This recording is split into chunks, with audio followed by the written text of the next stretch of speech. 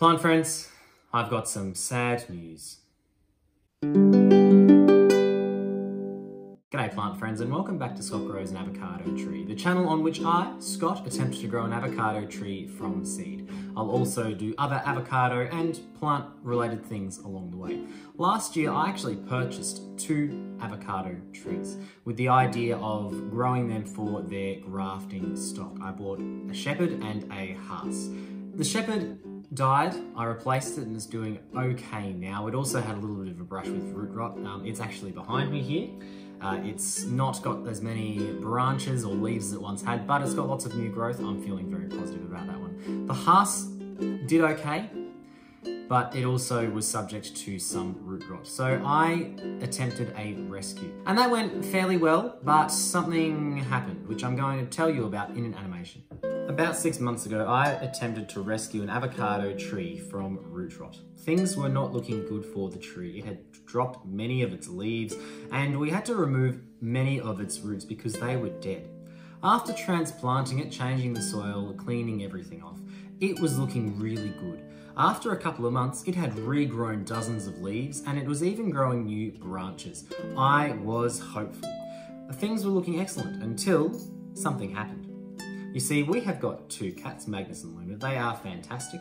We keep their kitty litters in pristine condition. Now, cats, we know what they're like. You buy them a cat tower, they like to sleep in the box that it came in. You get them the most excellent of foods and they try to steal your chips and cheese. You give them a wonderful, perfect, clean kitty litter and they decide to use your avocado tree pots as a toilet instead.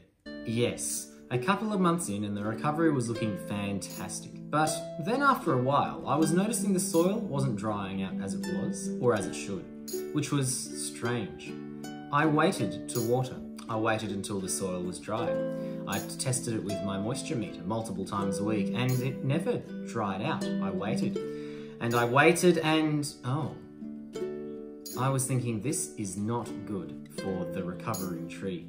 Because of course, avocado trees love well-draining soil, and root rot is a fungus which grows in moist and low oxygen conditions, which is what was happening with my tree. And then suddenly I caught the culprit. She was squatting in the soil of the tree. At this point, it had probably been a month or 2 of her doing this. Not good. The leaves once again began to droop and fall off. I ended up attempting a second rescue by moving it into a smaller pot, but it was no good. The damage was already done. The roots had been eaten by the fungus that loves that moist, oxygen-deprived environment that Luna had created for it. And over the next little while, with almost no living roots, the tree died. And this is the tree now. It is dead. The stem has turned black, the roots have all died, and I am sad.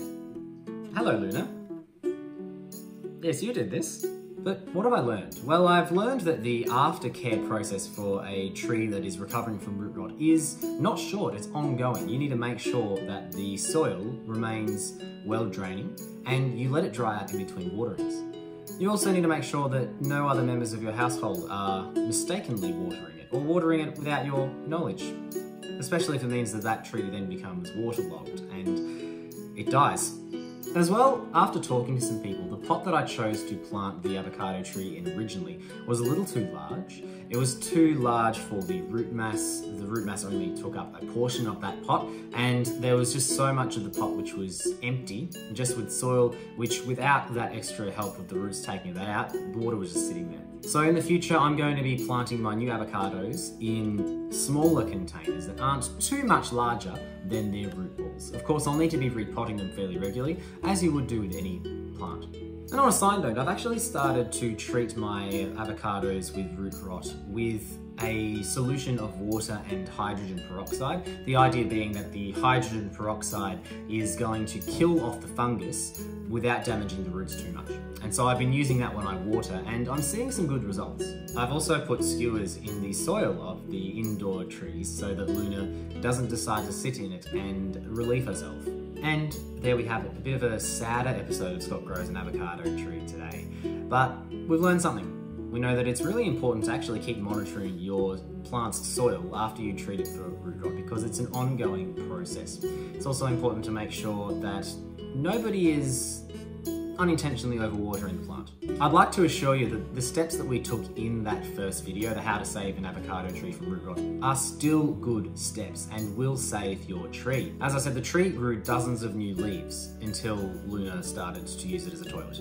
So if you're trying to save an avocado tree from root rot, that video does give you the right advice. However, you also need to be mindful going forward of what's happening to the soil, which mostly just involves making sure that it dries out in between waterings. And I think I'll finish that there. Thank you very much for watching this video. I hope that you have enjoyed it. Please do leave your morning message in the comments for this sad, dead avocado tree. Hit that like button to let me know what you thought about this video. Make sure you subscribe to Scott Grows an Avocado Tree so as not miss any future avocado updates, whether they be successes, failures, they're all learning. Thanks again for watching and I will see you next time. Scott grows an avocado tree. Scott grows an avocado tree. Scott grows an avocado tree. Scott grows an avocado tree.